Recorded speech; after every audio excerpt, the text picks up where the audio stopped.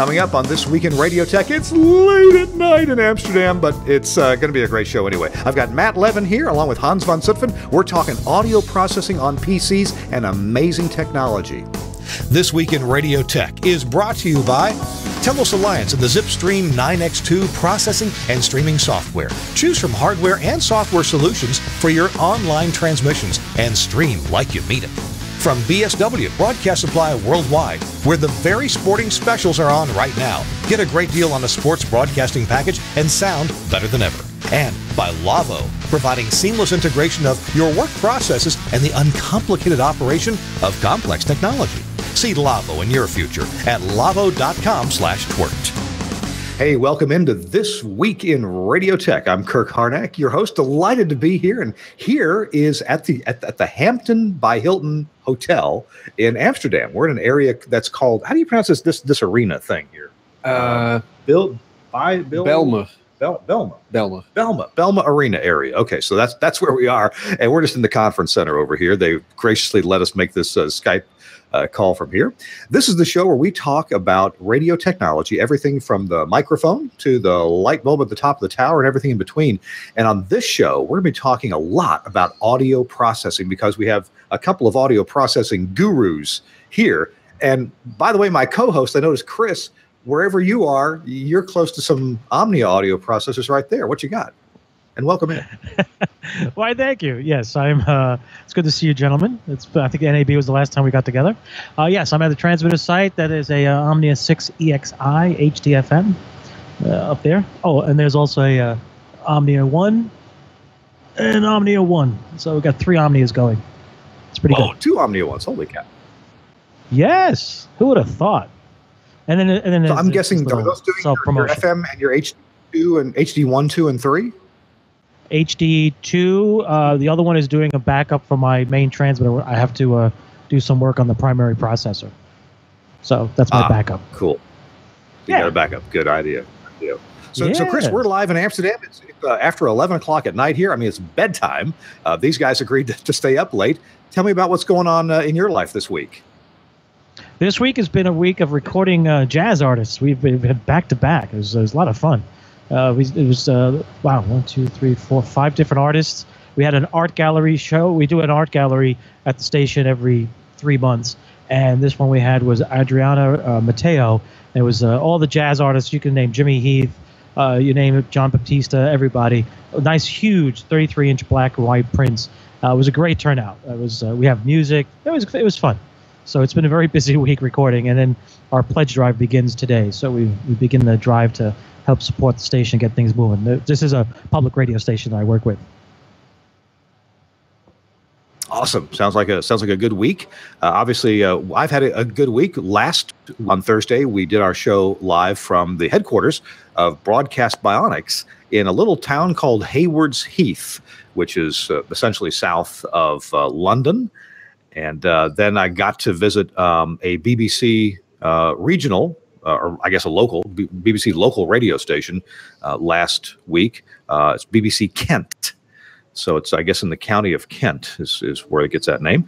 And then on Monday, this past Monday, I got to visit BBC Broadcast House, both the old Broadcast House and the new Broadcast House, which are connected together. One's just kind of remodeled. And saw some amazing things that have to do with the whole realm of virtual radio, where the BBC is. They have equipment at the studios out in the local towns, but all of the automation and actually the console mixing engines and all the audio processing that goes on at 2 different data centers, or as they call them, Vylor remote centers. That handle all that back end. So they have minimal equipment out in the field. It still looks like a radio station, but they have all the heavy duty work is done in the data center. So pretty interesting concept, and it's amazingly compact the way they've done it. Wasn't allowed to take too many pictures, so I can, on a future episode, we'll show you pictures from the local station in Kent, but at the super secret data center was not allowed to take any pictures there. But I can tell you it was very compact. I mean, they're basically, they have up to about 40 radio stations in 5 racks in London. and then 5 similar racks in Manchester. So that's their not just a backup; they're both online full time. So it's pretty cool. So, but that's not what we came here to talk about. By the way, our show This Week in Radio Tech. Before we talk about audio processing with Hans and Matt, and you know what? I guess I should go ahead and introduce them and then get to our first commercial. So let's go ahead and do that. I'm going to start with Matt over here. Matt's from the U.S. You live around Columbus, Ohio, right? Yep, that's correct. And you're doing engineering for some stations in the area, right? And unfortunately, they scheduled the Ohio Broadcasters Conference for Tuesday, and you can't attend. Right, and I'm very disappointed. I look forward to that show every year, actually. Yeah, that's the first time I met you in person, I believe. Yeah, I think so. Yeah. So you also do some audio processing consulting. You work with Hans when he needs some help, and tell me about that. Well, Hans and I got together, about a year and a half ago? Yeah, it's NAB. So NAB, before NAB last year, and I'd already been kind of testing and playing with Stereo Tool, and a mutual friend connected us, and we kind of got together, and I came out and helped to work his booth at NAB last year, and it worked out really well, and he brought me here last year, and then again at NAB this year, and here I am again at IBC this year. So it's been a lot of fun, and I've been able to work with a couple stations to implement Stereo Tool in the U.S., and also help Hans with development on some new cool features in Stereo Tool. So it's been a lot of fun. So Hans here, the inventor, who I think you were on the show once before, and you told me you didn't really have a background in audio. No, I didn't. You had a background in writing software for medical systems. Among others. Yeah. So Hans von Zutphen has a couple of different processing interests. One is Stereo Tool, which is a software processor that you can purchase over the web and install it on a PC, right? Yep. And then you also do development for my employer, the TELUS Alliance, and you have products that are going into that are Omnia processors. Yeah. My clipper is in the 9 and 7 and 9SG now, and the D clipper is in the 9 and the 11 and the 7. Mm-hmm. And now there's a new product, Omnia SST, and we also have another new product, Micro MPX. So I guess we'll go into those in a moment. We absolutely will talk about those.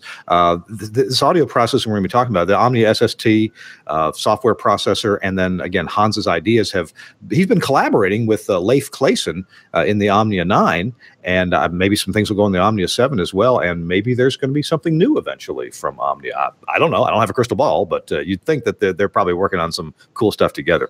Our show, This Week in Radio Tech, is brought to you by my friends at Lawo, LAWO.com. And hey, when you go to that website to check out what they do, please use our special code. It's Lawo.com/TWiRT. So LAWO.com/TWiRT. And if you go to that website right now, or it's shown on the screen, you're going to see some of the things that they do. Now, if you do the Lawo.com/TWiRT, it's going to take you right to the radio on air section of their website. Now, Lawo makes a lot of things. They make enormous audio consoles. I just walked by one of them today during setup at NAB, and they make some pretty impressive consoles, and they're bulletproof. I mean, they're really strong German engineering with redundant systems. Hey, if you're going to be broadcasting the Olympics or the World Cup, other big events, you're going to need to have a console and a system that is very reliable. Well, they've put that kind of reliability into their radio consoles as well. So Lawo has radio consoles. They have consoles that, they've called virtual radio now for a couple of years. This is a console that you control on a multi-touch touchscreen. We've talked about that here on the show before. They have routing systems based on Ravenna and also TDM routing as well. There's a big Ravenna booth here at IBC, just like there always is. In fact, I just saw Andreas. Is it Andreas Hilmer?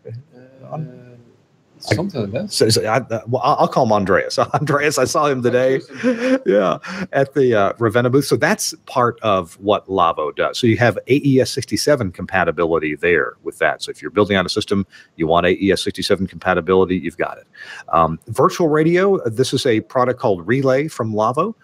You can basically carry a radio station around with you in a bag. Your PCs now are just so capable that they can handle phone calls and codecs and automation and mixing with auto mix all at the same time. And that's what Relay offers. And then there's their new Ruby audio console. This is getting a lot of talk around IBC. It did last year. They introduced it last year and gaining some traction now. It's a console that actually combines traditional faders and controls, just like you'd expect, hardware, but also a touchscreen that lets you get into the more complex features in the Ruby console. So that's awfully cool. It uses just a one rack unit input, output, and mixing box. And then the console itself sits on your desk. It's modular. It's very cool. It's the Ruby console from Lavo. Hey, I'd like you to check these guys out. Maybe they have something that you're looking for with the features like auto mix that they've had for a while now, and also the automatic level setting on your guests. So you got people coming in on microphone. You have no idea how loud or how soft they're going to talk. Use the automatic feature function that sets the preamp level just exactly right. Check them out at lavo.com, lawo.com/TWiRT. Thanks very much, Lavo, for sponsoring This Week in Radio Tech. All right, here we are back at Amsterdam at the Hampton by Hilton Hotel here, and we're starting IBC tomorrow. Hans, I'm going to start with you and ask you, first of all, let's talk about your business that you've been in since before you came to be a consultant with the Telos Alliance and Omnia, and that's your product Stereo Tool. Yeah, tell me about Stereo Tool.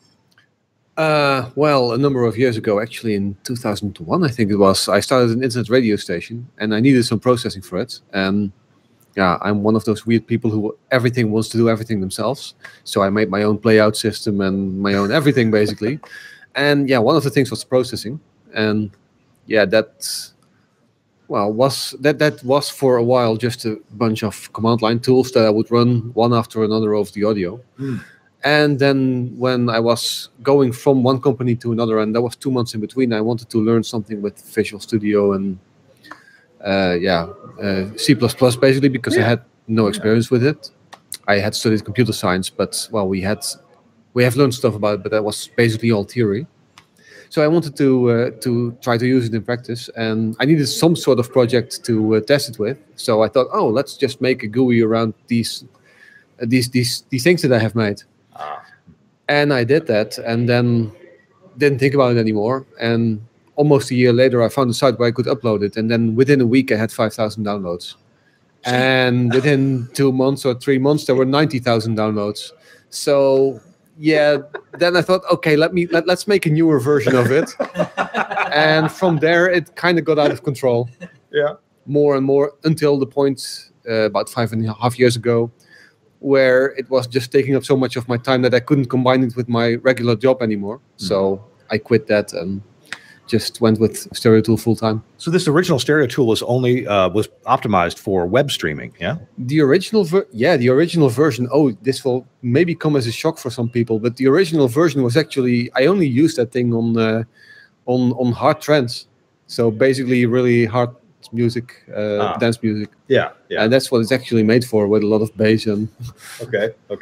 And yeah, and now people are using it for everything, but yeah, that was not what I originally made it for. Of course, now it's optimized for everything, but right. So you have plugins or versions or controls for AM broadcasting, FM broadcasting. Last time I counted, I had 5,060 controls that all do something with audio. Oh my goodness. Okay, so you're making it sound complicated now, but sorry, no, it's very simple to use. Just download it and.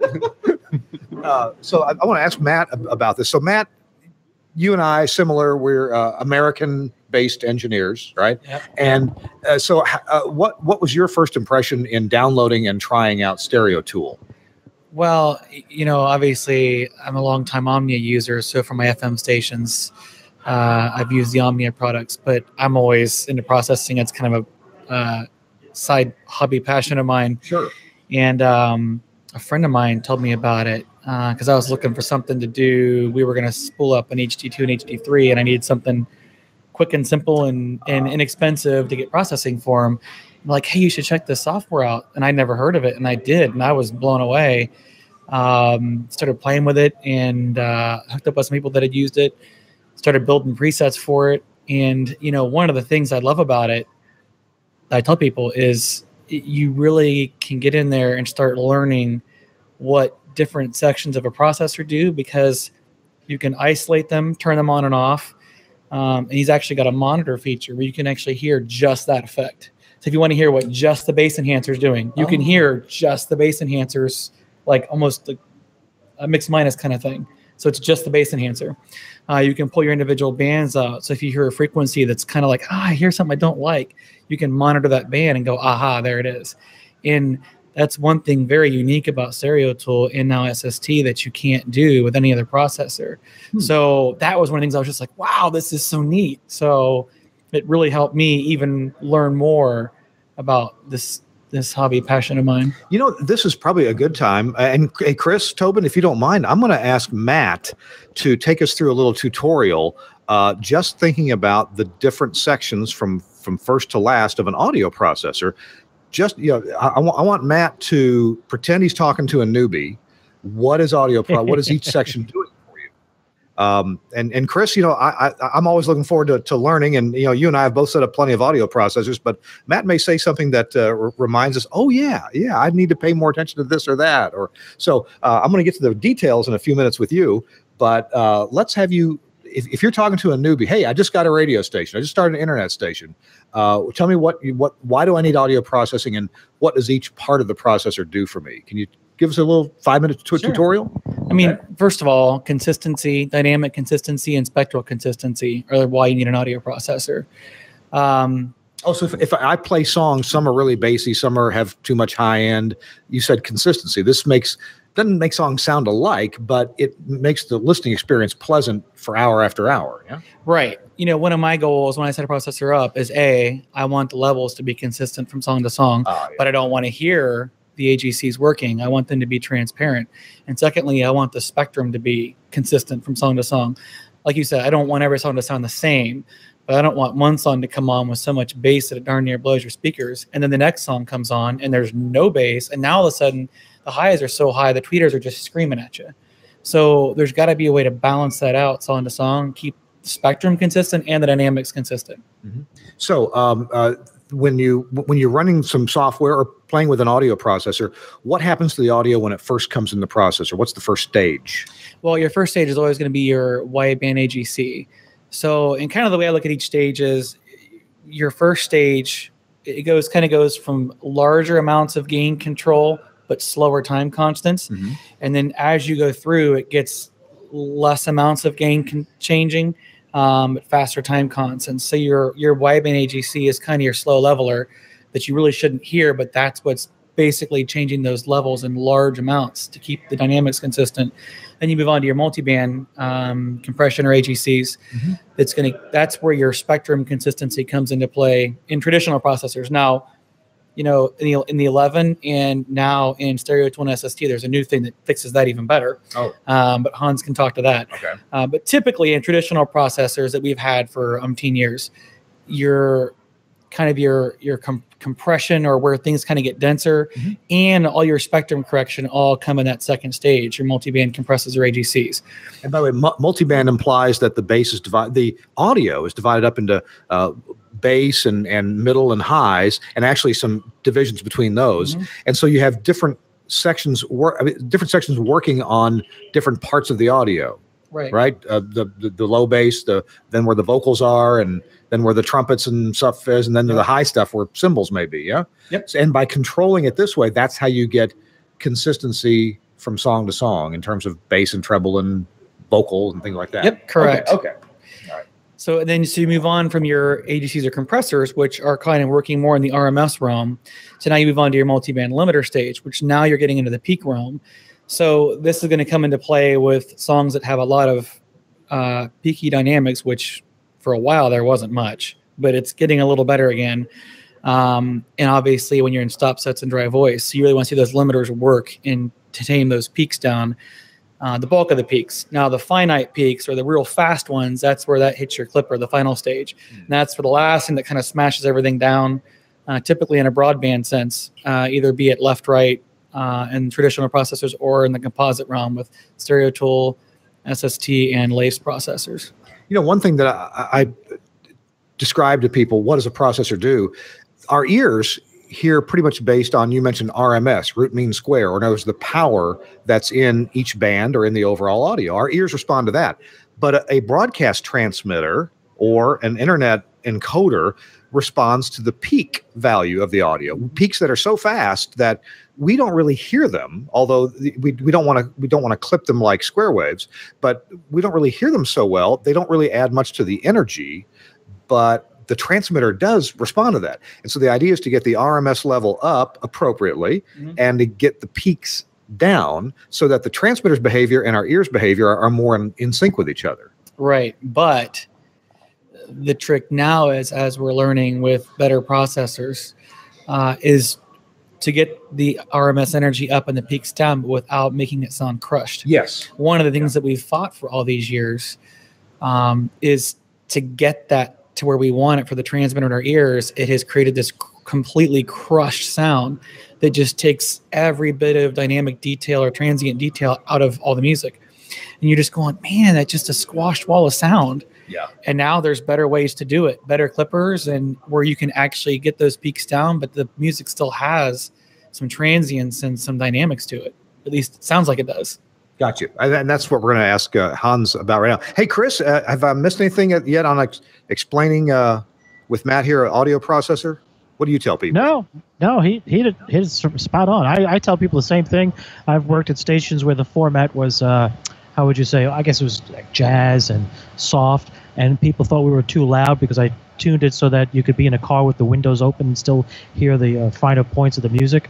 But yes, dealing with the dynamics and the peaks and trying to find that happy balance.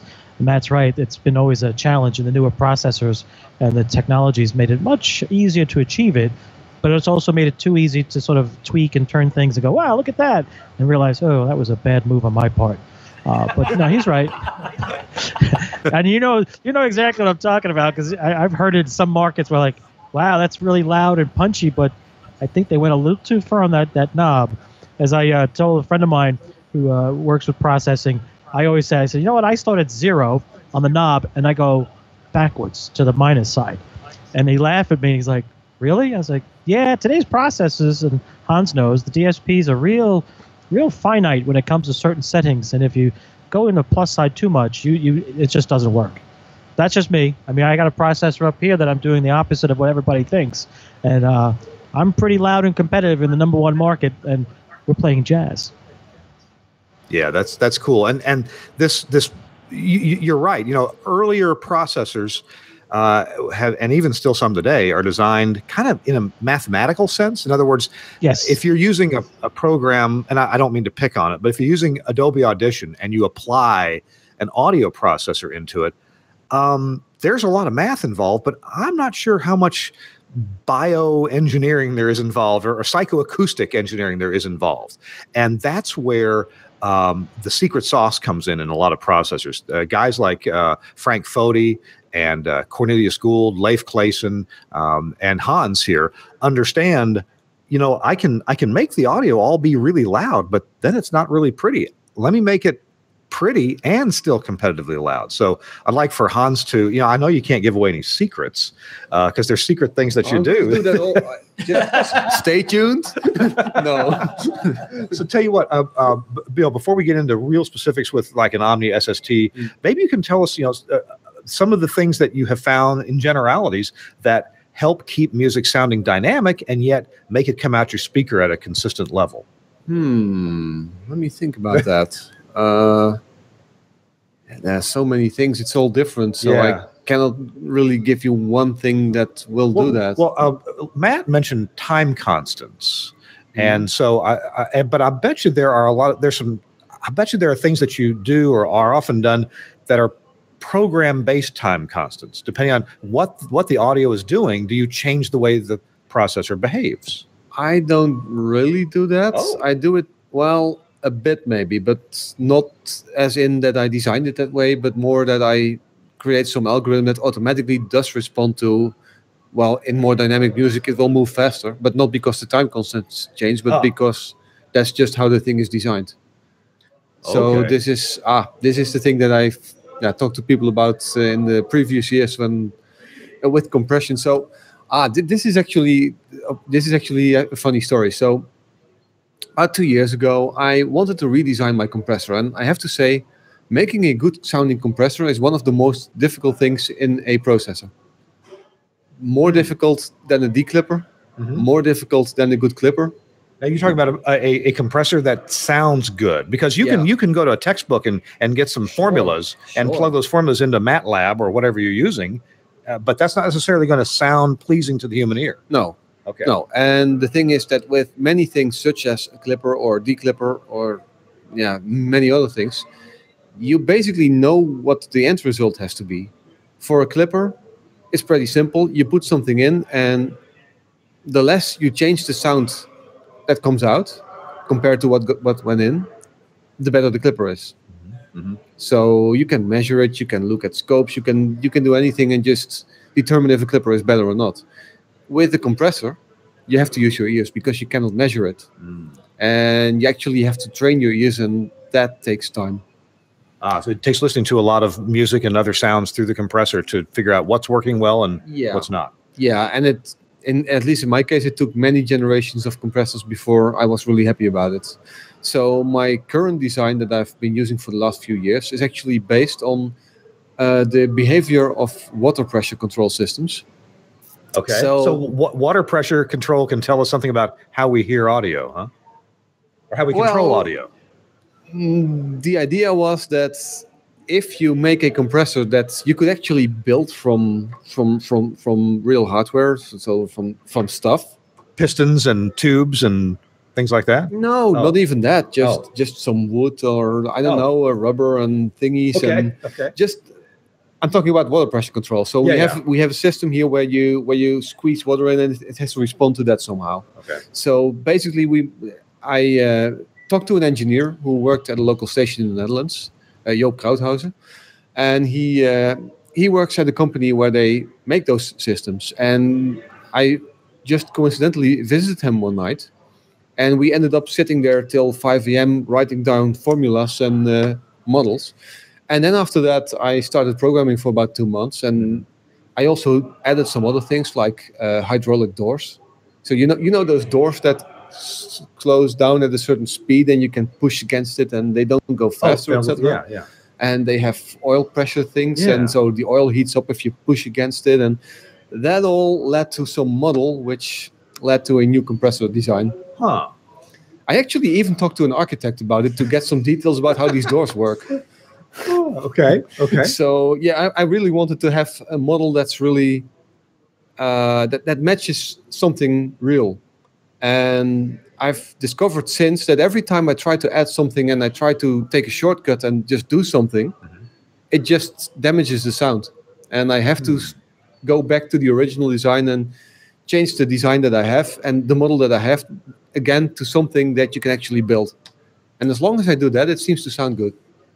We're going to take a break here in just a moment, but when we come back, Hans, I'd like for him to describe, how he implements ideas into Stereo Tool, because I think you get a lot of feedback from users, and how he makes that happen. And then we'll get around to talking about a little bit about a subject that we talked about at NAB time, which was a paper talking about how you are able to do some amazing things to fit more into the envelope, the FM envelope, and therefore produce more sound out of, like fill up all the spaces. So we'll do that in just a minute. Our show This Week in Radio Tech is brought to you in part by our friends at bswusa.com. That's Broadcast Supply Worldwide. And that's their website, bswusa.com. They're having right now a very sporting special sale.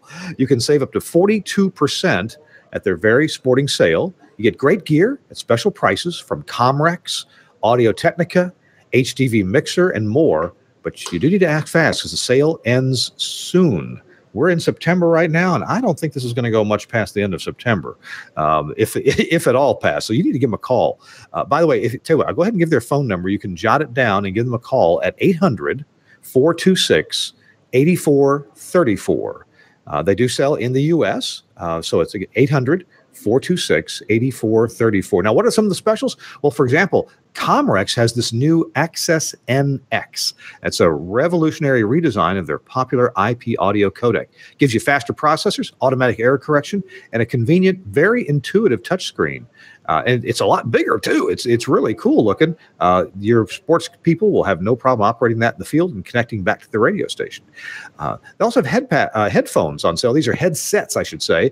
Headphones plus a microphone. And I've got these. I got 4 of these. In fact, I bought them from BSW.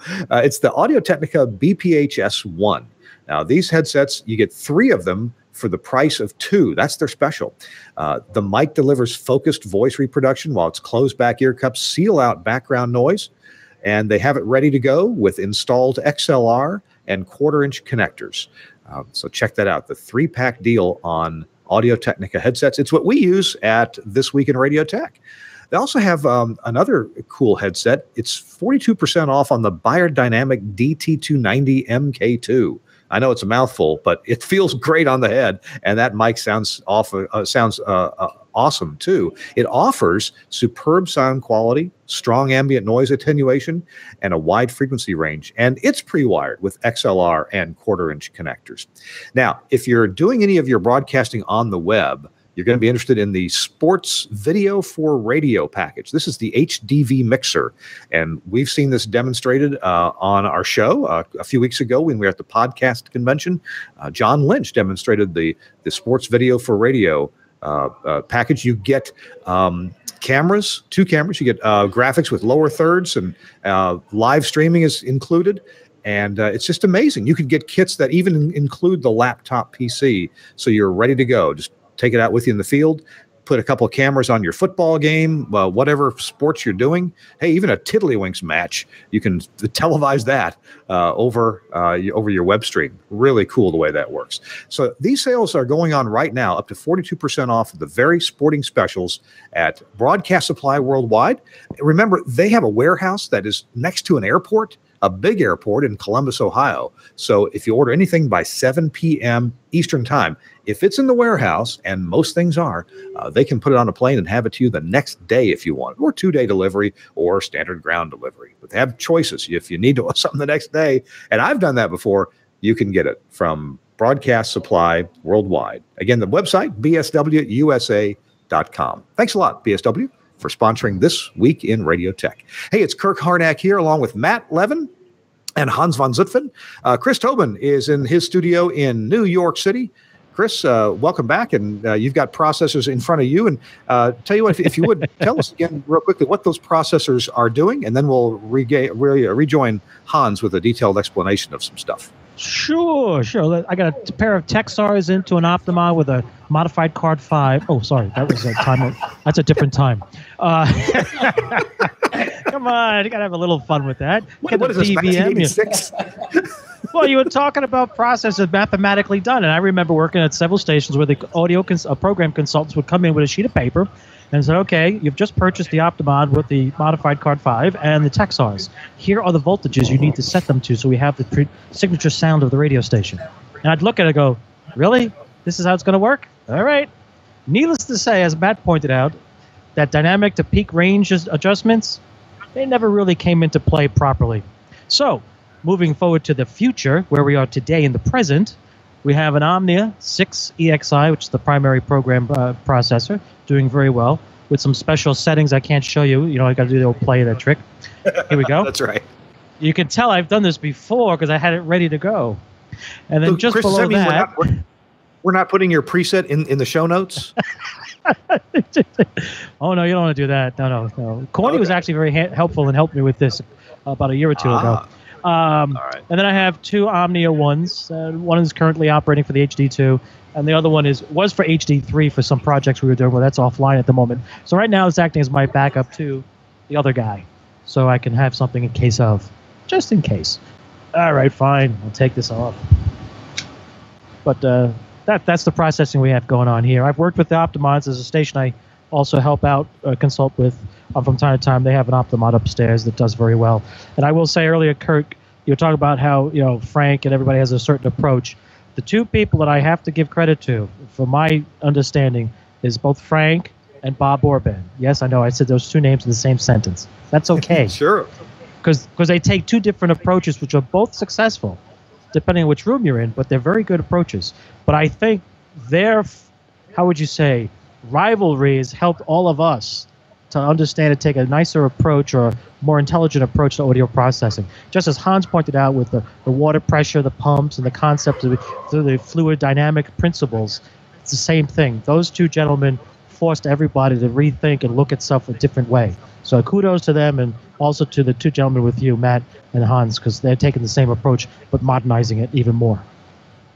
That's just my 2 cents. So, that was a lot more than 2 cents. That was very good. Thanks a lot. Oh, hey, Chris, there's one question I want to ask you. So, could you describe it, the elevator speech style?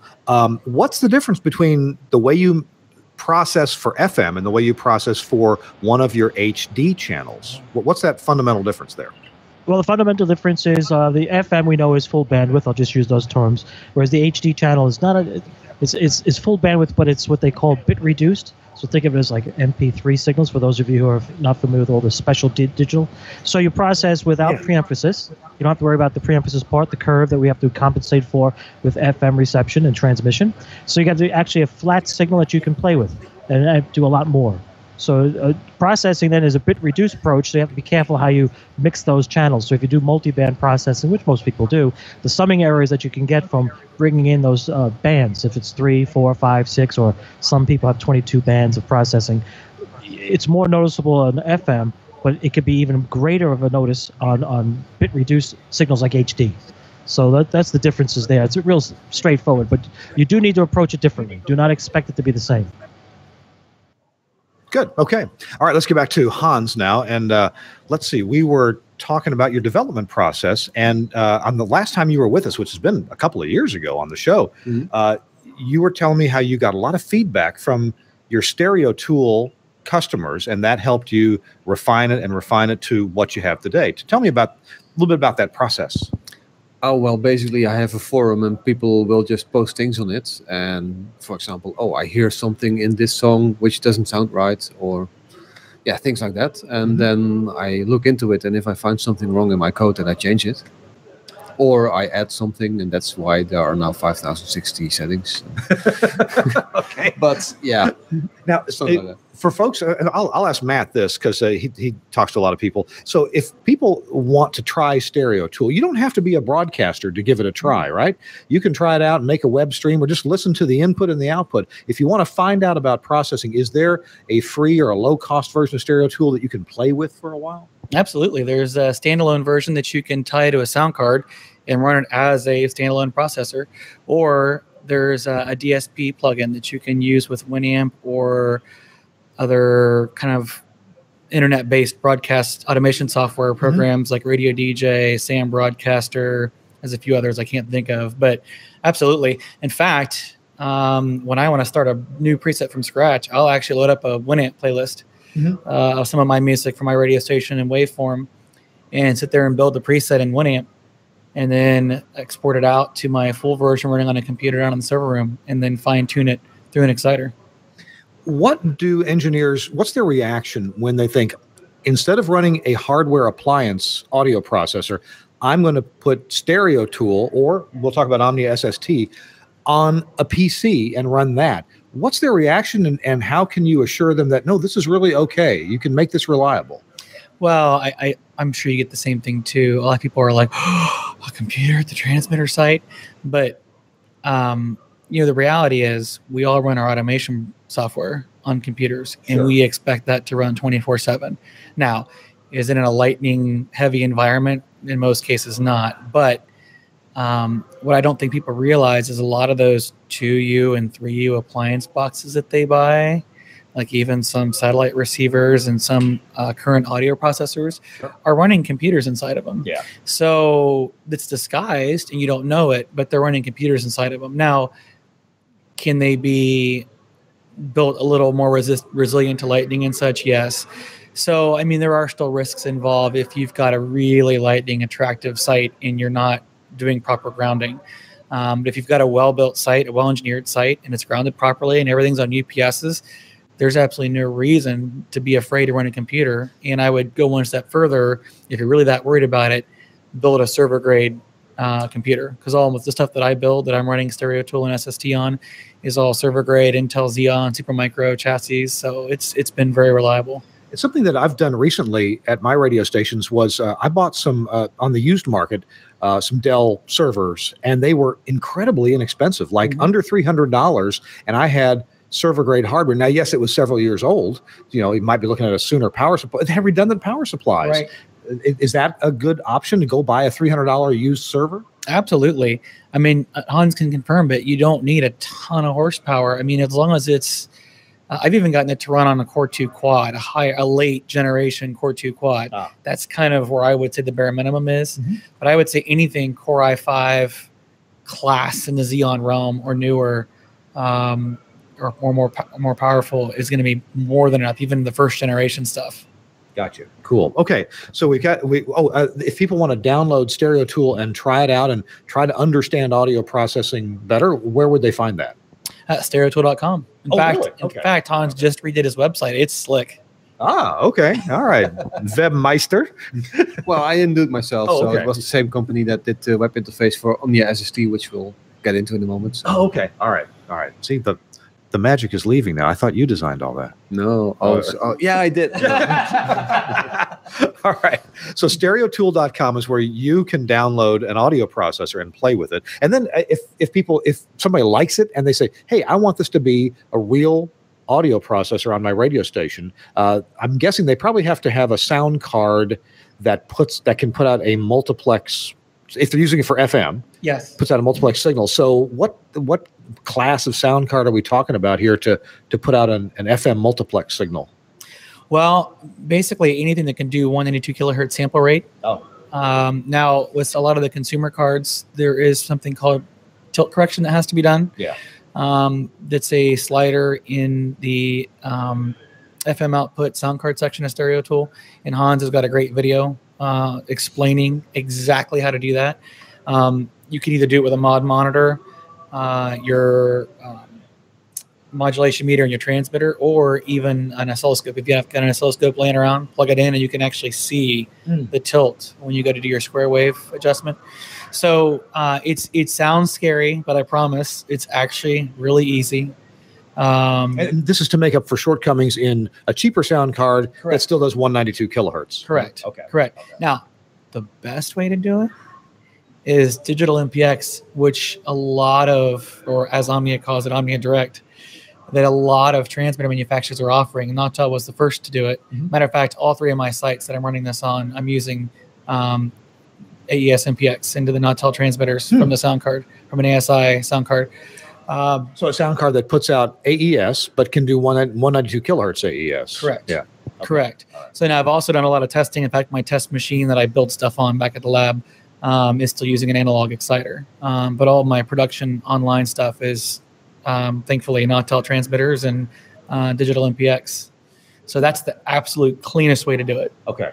All right, cool. All right, let's see how much time we got left. We got about 12 minutes left, and we have a commercial to do. So let's move on to Omnia SST, and this is a product that was introduced last year at the IBC show. Now it's shipping, and tell me about the concept of what Omnia SST is, and then it's got one more cool feature that called Micro MPX. But let's talk about the SST first. Okay.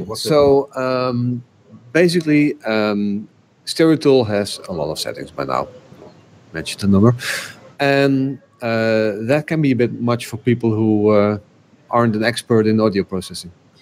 So a lot of those settings are actually not really needed anymore because, well, they still have to be there because of compatibility reasons. You don't want someone to upgrade and suddenly have a different sound. Yeah. But there are a lot of settings that, and I also use it to, I make something new, I put it in there, and then people are going to use it, and some settings will be used and some settings will not be used. And of course, I don't really know that when I put it in there. So basically, once the filter gets mature and we know that it's good and it's working and it's doing what it should, then we put it into SST. And there, this other company comes into play, which is making the web interface, who are really guarding that there are not too many settings and that everything still looks has a clear overview and you can easily see what's happening.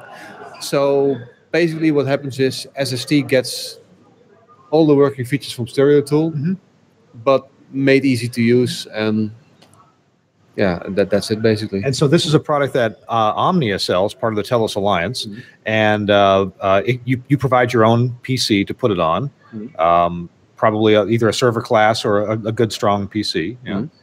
And then same requirement for the sound card if it's going to put out directly to the transmitter. Actually, we should probably mention that Audio Science just has a new sound card that they're going to ship anytime now, which will do both 192 kilohertz output to the transmitter and 44.1 HD output with a resampler on the card.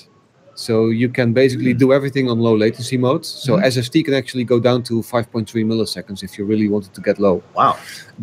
And if you want that, then you do need, then the hardware requirements for the PC are a bit higher than what Matt just said. Okay. But you can go down very far if you want to. Any idea what this new ASI card costs? I think it was 900 something. Yeah, okay. So it's just under $1,000 plus the PC, and I kind of like refurbished servers myself, but I've just had good luck with them. And then the software from Omnia, which is about $1,500 or something. No, the version without micro MPX is $995. Oh, it's $1,000. Okay. Yeah. Okay, cool. Now you mentioned micro MPX. We've only got a few minutes left. Yeah. I'm really excited about this technology because some people like me, if I had a choice about it, I'd like to have my audio processor at the studio and then send the finished product out to the transmitter site without much stuff at the transmitter site. Just me. I realize anyway, that's what I like. With today's remote control, it's probably not necessary, but I like it that way.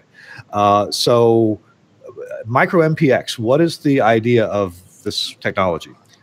Micro MPX is a codec which can send the full composite signal, including RDS, stereo, etc., with perfect P control. It can do RDS. So can the Omnia SST generate RDS? Yes.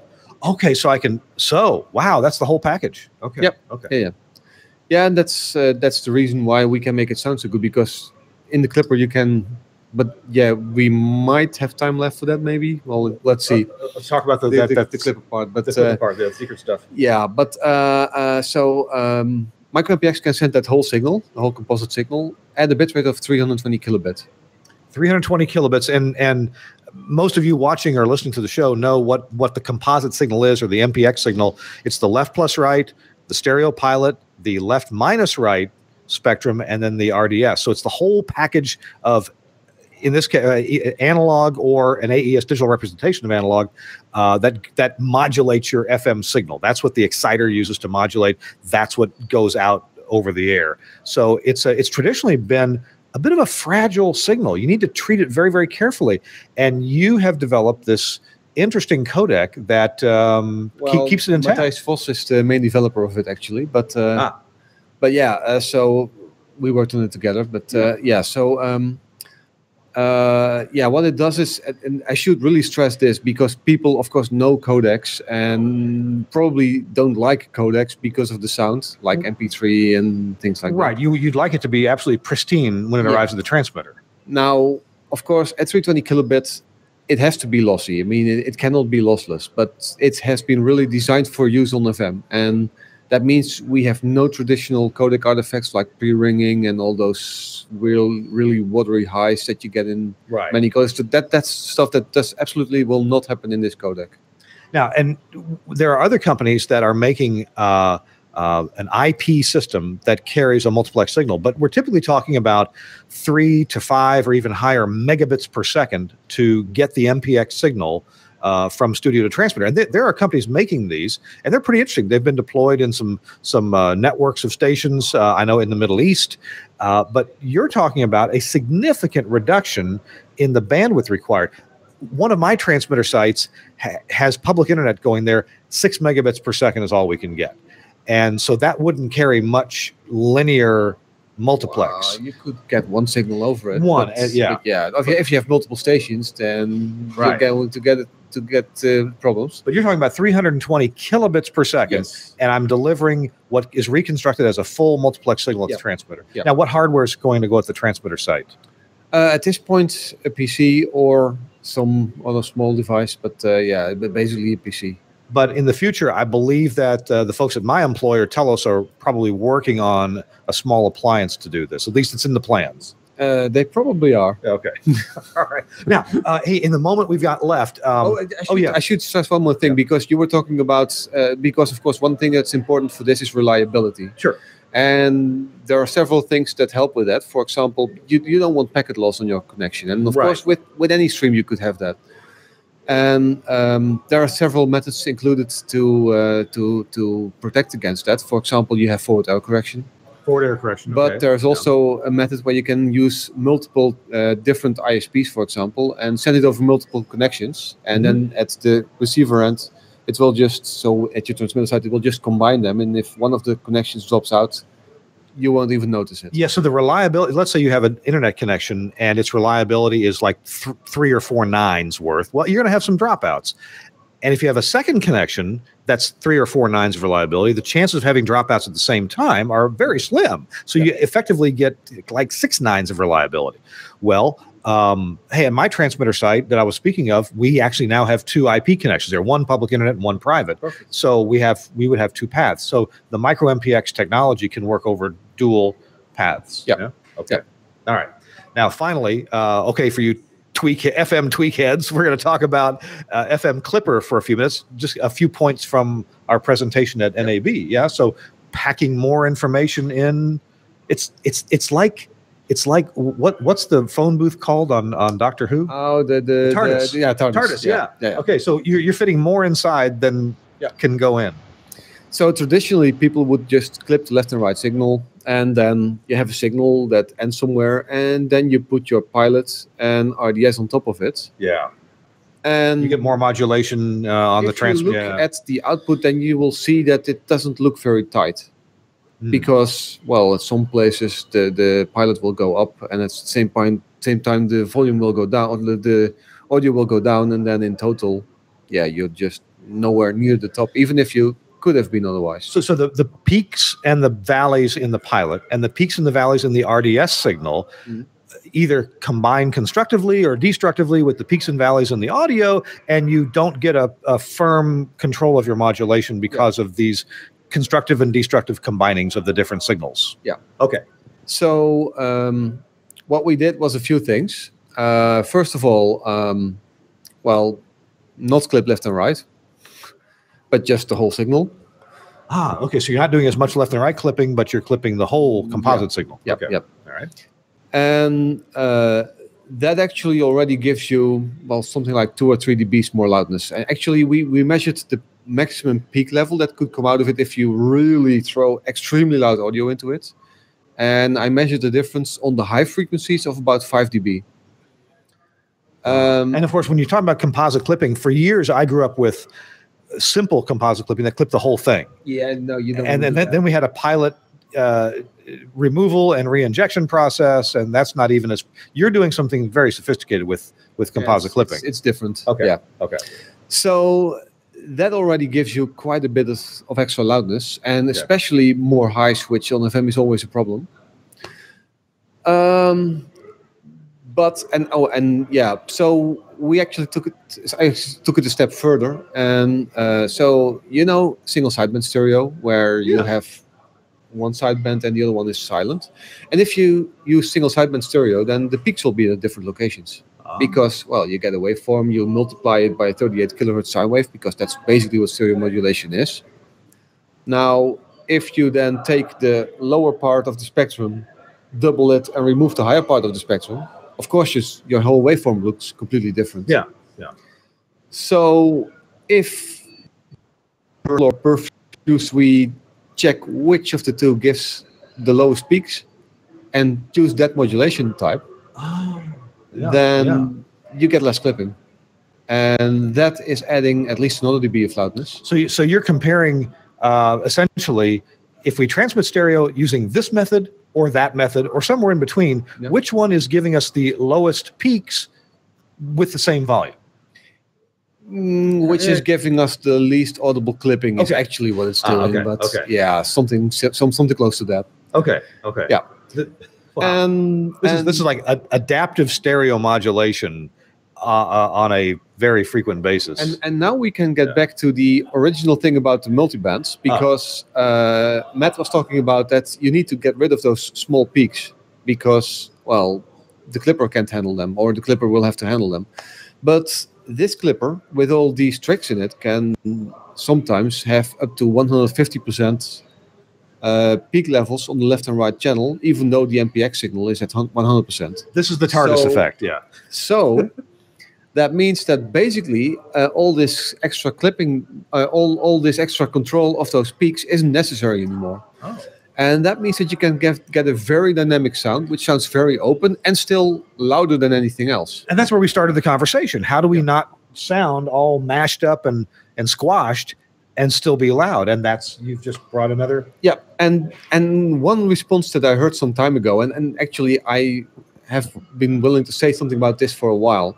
So there is this one video where a video of about an hour of Bruce Springsteen making, I think it was Born to Run. Okay. So I'm not sure if it was that song, but that's not really the point anyway. So there's a whole video of how that track was made. And you can see that there are so many instruments in there that are really, really soft and that are almost inaudible. Mm-hmm. But they're all mixed in there. So they really go through the whole thing with all the different channels and all the different... There's a glockenspiel in it. Huh. In Born to Run or whatever song I think it was. And at least one of his most popular tracks. I think it was Born to Run. Yeah. So, and then what people traditionally do is just clip the crap out of it. Yeah. I mean, you can do that. Come on, someone spent so much time on making this thing perfect, and then you put it on a CD clipped, and you make an MP3 out of it, and you clip it on FM even more. So the cool thing that I heard from one person who's using Stereo Tool on his FM station is their program director. He is a big Bruce Springsteen fan. Okay. And he has all the CDs and he plays them, etc. And he heard one of his tracks on that station running Stereo Tool. And he actually parked his car next to the road to listen to it because he heard all kinds of details that he had never heard before. On the radio, well, that's what you want. Yeah. Wow. That's the sound that you want to get. Yeah, that's a good story. That's awesome. Yeah. Wow. I wish we had more time to talk about this. Hey, Chris Tobin, have you ever used a PC-based audio processor? I haven't tried this much yet.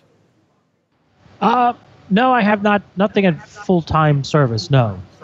But so we're going to have to each download Stereo Tool and give it a try. Yeah, I'll give it a try. Yeah, definitely. I mean, I did use a PC to record the composite on a project many years ago. That was fun. Sound card, 192 kilohertz. It was pretty cool.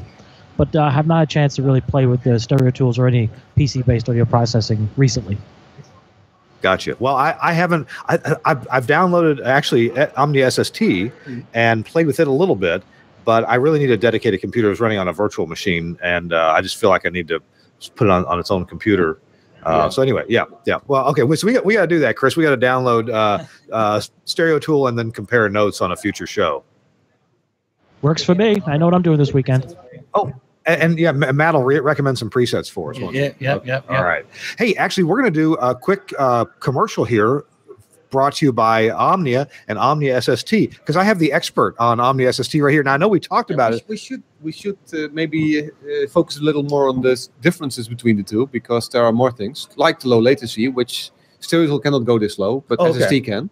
So you've in the Omnia SST product, which admittedly costs more than Stereo Tool, but otherwise there's a lot of similarities. Except you said the user interface is completely easy, completely different, and way easier to use.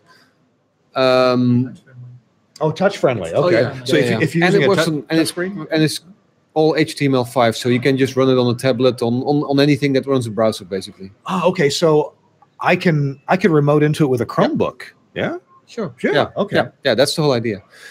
And about the low latency, of course. And in case we didn't make it clear, we're talking about Omnia SST, and that's the newest processor from Omnia, PC based. Okay, so let's continue. So latency down to about 5 milliseconds. Oh. A lot of extra presets, which were made by people at Omnia. Obviously Omnia support and things like that. Yeah. And there was more. I know the big thing is, so if you go into the Stereo Tool website, a lot of the higher potent, higher powered features in Stereo Tool you have to buy separate licenses for.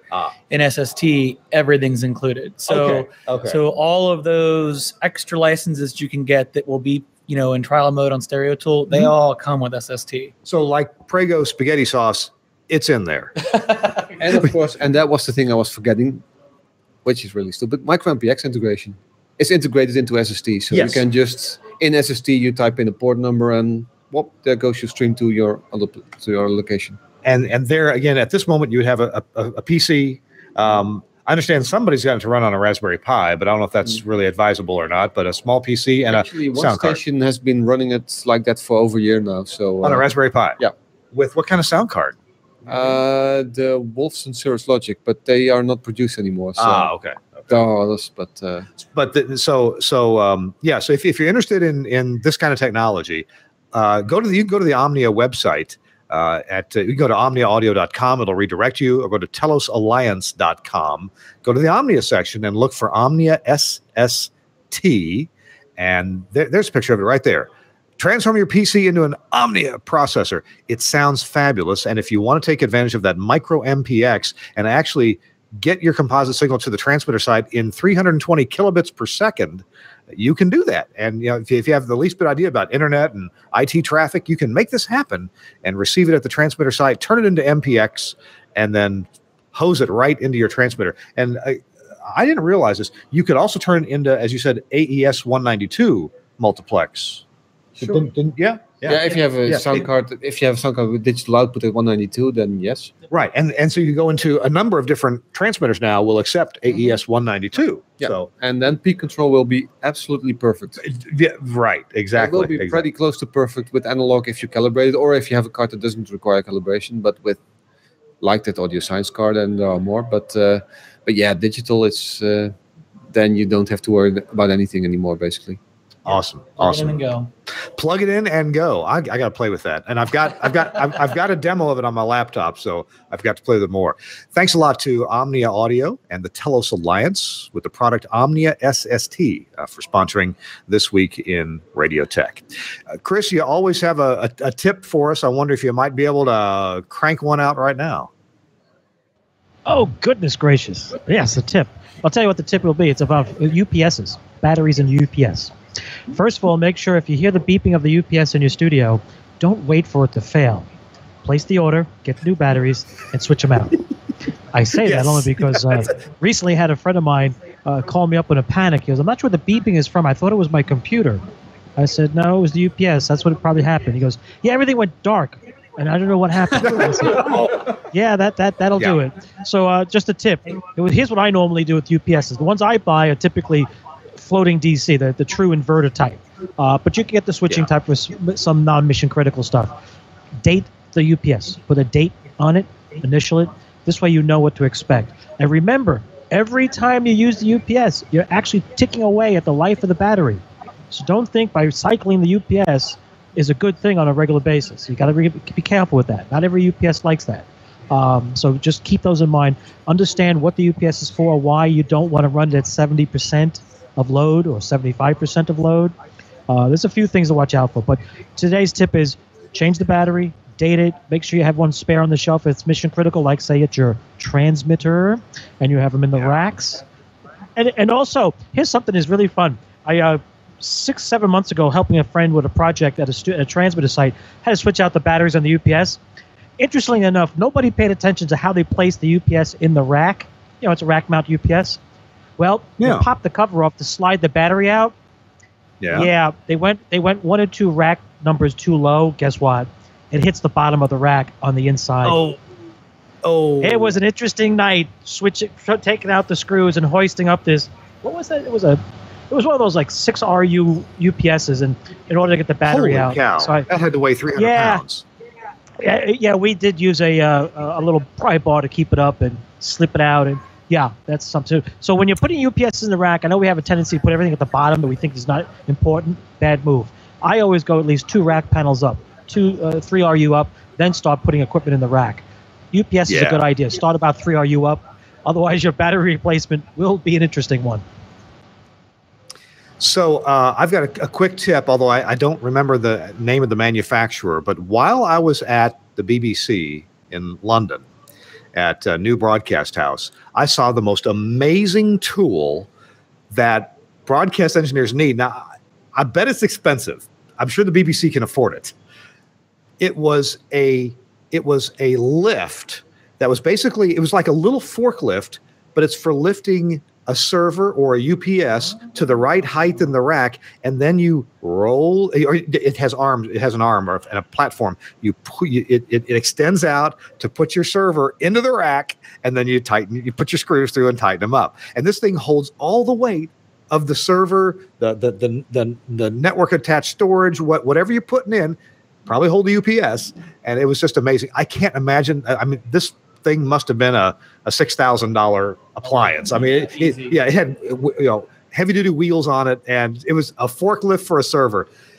Now, while I was at a different BBC station out in the country, in that one in Kent, the engineer there told me about how they had to move some computers up, this big server computer actually, and they didn't have such a lift. They couldn't go to London and get that one apparently. So they actually had to sling some ropes around the top of the rack and make a cradle, make a lift point on the server that they ran the ropes through, and then they just had to move it up like 4 rack units to make some room for something, and they did. And so that's, hey, ingenuity, can work every time, but they had to do it in a safe manner, and they did. So I should try to find out the model or the name of that manufacturer for the server lift. I'm sure it's expensive, but man, it can be worth it. Maybe you could borrow one from your friendly data center. You know somebody that works at a data center? I have a few friends, but I've never seen something like what you're describing. Yeah, the first time I saw something like it was amazing. Hey, we got to go. Chris Tobin, thank you so much for being with us. I sure appreciate you hanging out there in New Jersey for us. Thanks a lot for joining us. Oh, no problem. Well, today was Times Square, New York City, but yeah, that's not a problem. So it's good stuff. And then thanks also staying up so late, because here we are in Amsterdam and the time is 10 minutes after midnight here in Amsterdam. Matt Levin from around the Columbus, Ohio area. Yep. Yeah? Okay. Yep. Good deal. And I'm going to Columbus on Tuesday, but I won't see you. Right. Sorry. I'll still be here. Yeah, I'm sorry. I made him come here and I made him stay here. Well, I mean, hey, what's Columbus got that Amsterdam doesn't have? Well, I love our Columbus show, but there's some really cool stuff here in Amsterdam too. Yeah, there is. Maybe next year they can work them out that don't occur at the same time. I've already brought that up to our great OAB staff, and they are going to make sure they don't schedule it on those dates again. There's so many shows. It's hard not to overlap stuff. That's the thing. They try to account for everything, and they just missed this one. So, but we have a great staff in Ohio, and they felt terrible when I brought it up to them. So they already have this one circled on their calendar for next year to stay away from it. Gotcha. All right. And Hans von Zutphen, what's the name of your company? Is it Timio? Yes. Okay. Timio Audio Technology. And if you want to get the benefit of all your work at Timio, you'll find it in the Omnia SST. Yep. All right. Good. Thanks for being here. I appreciate it. No problem. All righty. Hey, and thanks also to our producer, Suncast, who produces the show, deals with all kinds of problems and makes them so they're just invisible. So we appreciate that very much. And thanks also to Andrew Zarian, the founder of the GFQ Network. Also thanks to our sponsors, Lavo at lavo.com/TWiRT. Go there. And then also BSW, Broadcast Supply Worldwide at bswusa.com. And finally, Telos Alliance, where you can find the Omnia SST. Go to telosalliance.com. That's it for us. We're back I'm back in Nashville next week, and we're going to be talking about some kind of cool things with the emergency alert system and how it behaved or didn't behave, was used or maybe misused or annoyingly used during recent hurricanes that we've had in the U.S. So that'll be coming up. I think Ron Hale, I believe, is our guest next week. We'll see you next week on This Week in Radio Tech. Bye-bye, everybody.